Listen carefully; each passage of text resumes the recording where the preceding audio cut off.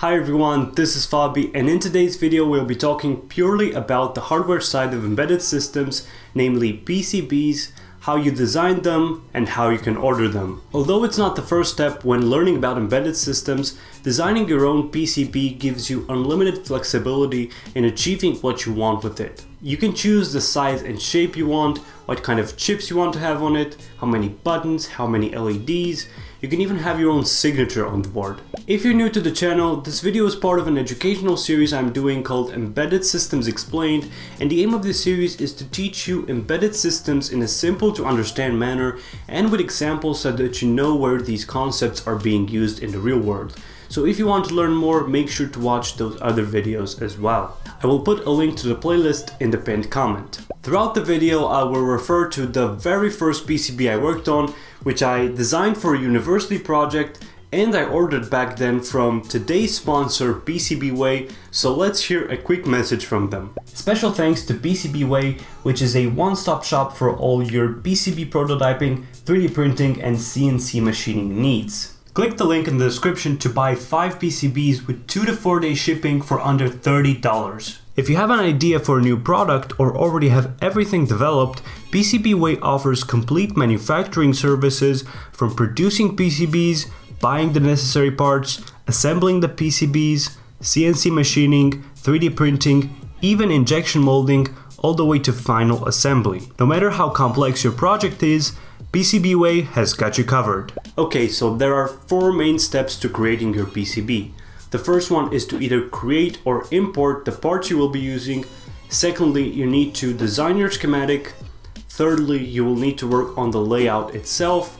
And last but not least, you will need to generate the files which are necessary for production. PCB designing software such as Altium, OrCAD, KiCad, Eagle or many others will allow you to do all these steps in one software. Let's now go into detail about each of these steps. First of all, you need to create your parts for the schematic. So a part is how you represent a component which you want on your PCB in the design software. It's actually the connection between the schematic symbol and the layout footprint. A schematic symbol is the electrical representation of the component you will be using. Basically, if it's a passive component or an active one, like a transistor or a diode, it's going to be the standard symbol for it. If it is a chip, it will most likely be a rectangle with the correct number of pins on the sides. The footprint, on the other hand, is the mechanical representation of your component, meaning its real size, whether it's through hole or surface mounted, pin pitch, the copper pad size, and a bunch of other things. A correct footprint ensures that you will be able to solder your component on the PCB. Most manufacturers use standard packages though, and you can find the footprint for these online most of the time. It's also important to note that manufacturers include footprint land patterns into their datasheets, which give you all the information you need to create correct footprints.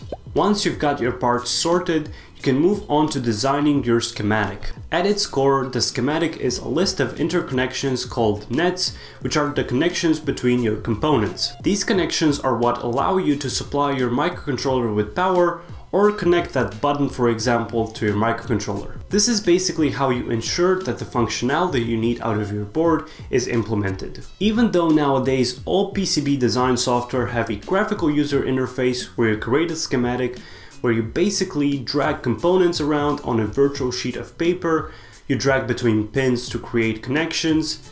At its core, the output of the schematic is still a list of interconnections, which is called a netlist, and we will need this for the next step. While you're at it, you should also export the bill of materials, which is an Excel file with all of the components on your board. You can use this in order to order the components you will need for populating your board later on. At this point, you can also simulate your schematic to see if it works the way you expect it to. Although most PCB design software allow you to simulate circuits, it gets a bit more complicated if you want to simulate your microcontroller running the code as well, though this is not impossible. In order to simulate a circuit, you need models for all your components describing their electrical behavior. If your software allows for simulation, most of the time it will also have its own models. If not, you can search online for these. The third step is to work on our layout, which is the actual PCB. First, we need to import the netlist from the schematic.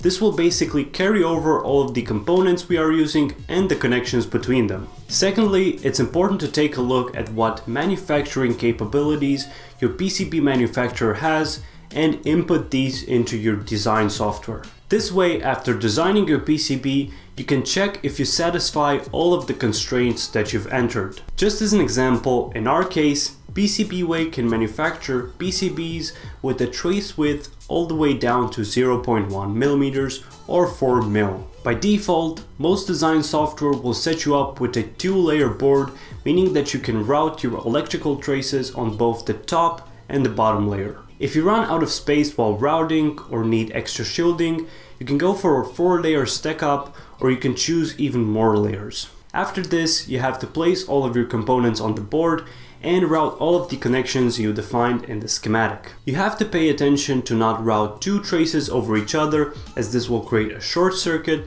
and you can use something called a via if you want to switch a trace from the top layer to, let's say, the bottom layer. The via basically creates an electrical connection between 2 layers through a hole which is metallized. Creating a good layout will usually take a lot of time because there are a lot of considerations to be made, from things like where you place your components which humans interact with, such as switches, connectors or buttons, all the way through things like how you deal with heat dissipation on the board and many other things in between. The final step is to generate the Gerber files, which you will need to send to your PCB manufacturer, in our case PCBWay. Gerber files basically describe your PCB layers, such as the copper layers, the solder mask layers, the paste mask layers, the drill layers, or the documentation layers. You can think of them as vectorized images of each of your layers. By uploading these Gerber files onto the PCBWay online tool,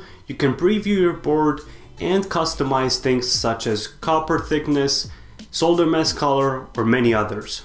Alright, this was quite a lot of information condensed into one video. I tried to trim it down to the essentials though, to give you an idea of what the steps are to creating your own PCB. There's obviously more to it though, so leave a comment down below and tell me what you'd like to hear more about. If you enjoyed this video, make sure to like it, subscribe, and hit the bell icon so you don't miss any future videos. My stats tell me that a lot of you guys watching still aren't subscribed yet, so why not do it now? Anyways, I'll catch up with you in the next video. Stay tuned.